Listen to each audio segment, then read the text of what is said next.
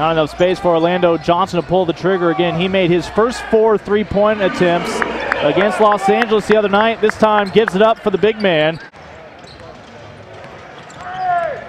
Cotton to Ndoye, a bullet pass, and Ndoye with the finish.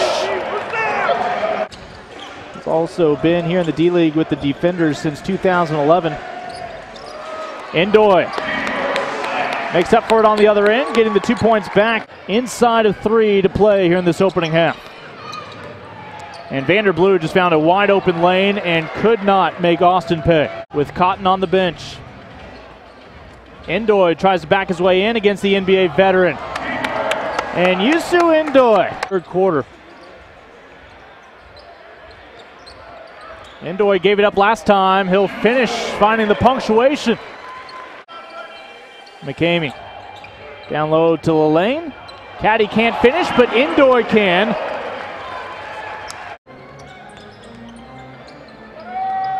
Johnson drives baseline, no look pass to Ndoye. And it pays to be 7 feet tall. Los Angeles.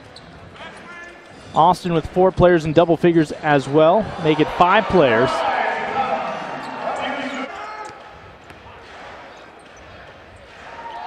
And Youssou Ndoye will keep it a double-digit advantage for now.